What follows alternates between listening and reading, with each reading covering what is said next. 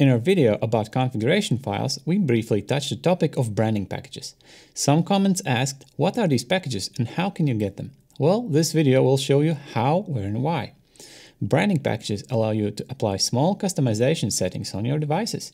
You can make these packages in your MikroTik account and they are installed just like regular RouterOS packages. Upload and reboot. So, let's go to our account. This is my account, and if you scroll down here, you'll see on the other section, you'll see Branding Maker. So if you go to Branding Maker, first thing I suggest is read this first. This is a section that is collapsed. If you open it up, there is a small documentation instruction. It says basic things that are actually quite important. If you want everything to work correctly, please read all this stuff here. But if you continue scrolling, you'll see this is a form where you can fill some things that I'll tell you about. Router name, this is the identity name basically. When you log into your SSH, it shows up in the command line. Then we have a URL and a manual URL.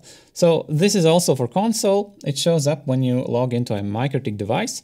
The line that first shows up when you first log in. There's also a documentation link which is opened through WebFig. If you open the web interface, there's a button called documentation. If you click on that, it will open the link that you provide here. This is useful if you're making a translated interface for some users and you want them to use your own branded documentation. Maybe you would like your own logo there, or maybe you want some country-specific information. Maybe you're just making a shorter version about the things that you want your customers to use. Which brings us to the next interesting thing, the files here.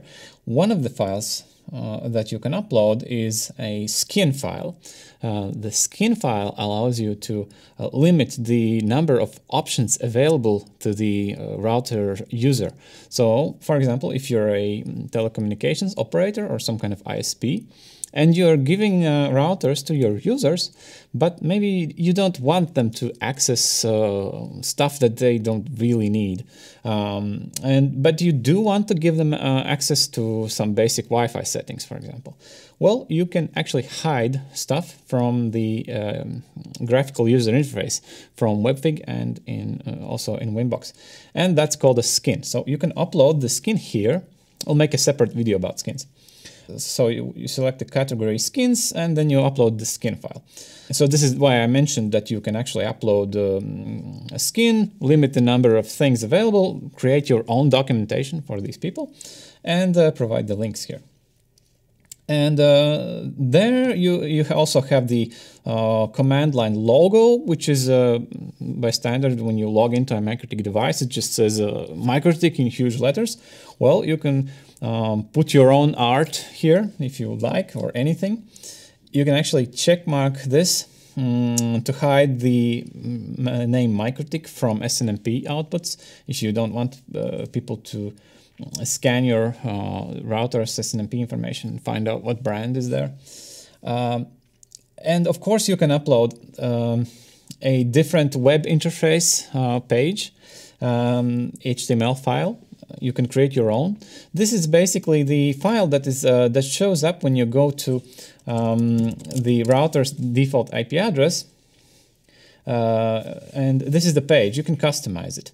So you can provide other information, change the text, change all the colors, provide your own logo, etc. As the information here explains, the file has to be called index2.html. This is why I said that you must read this information here. There are some important tips and recommendations. There is also a standard logo image that the file has to be called a certain way. What you can also do is upload your own hotspot files. Of course, you can simply upload your own hotspot files to the router directly. But if you are pre-installing a large number of devices, you can actually create a standard set of stuff, of configuration, and create a branding package, and then everything will be installed at once, including your custom look, your links, your telnet logo, your identity name, your skin, your hotspot stuff. Even if your device has an LCD like the 2011s, you can upload a BMP file with that logo and even put some custom files in the router.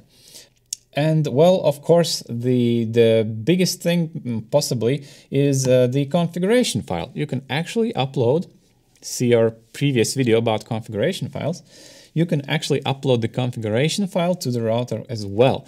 So if you install the branding package, the configuration file will be applied and it will become the default configuration. So if the user resets the device with a button, it will return not to factory standards, to factory configuration, but to this configuration that you applied. And to completely remove all configuration, you would have to do a reinstall, which for normal users is more difficult, I guess. They can find the reset button on the device, but to learn using net install, they would have to dig deeper somewhere. So provide all these files, upload anything you like, change the login page and the logo. If you use hotspot, you can put your own hotspot skins and even custom files that for whatever reason, maybe your web page needs some different stuff like a video, you can upload it as well. And then scroll down, click on the make button. It will ask you for which versions you need. Probably you need for the newer versions. And once the package is made, you can download it, upload to your router, and reboot for installation. That's it. So hope you find this useful. Have fun customizing your device. Thanks for watching.